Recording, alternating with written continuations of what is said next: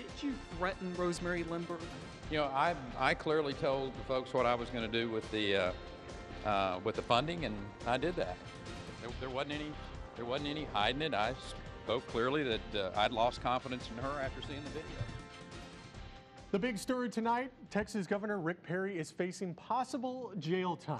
That's right. Today, Perry marched into the Travis County Courthouse to be booked on abuse of power charges. Those are charges that he says are politically motivated. Now, this all stems from his threat to veto funding for a state ethics unit after Rosemary Lindbergh, the Democratic district attorney, refused to resign after her drunken driving conviction. Perry says his actions were well within the law.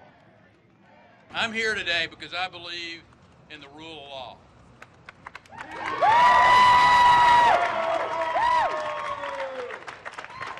I'm here today because I did the right thing. I'm going to enter this courthouse with my head held high, knowing the actions that I took were not only lawful and legal, but right.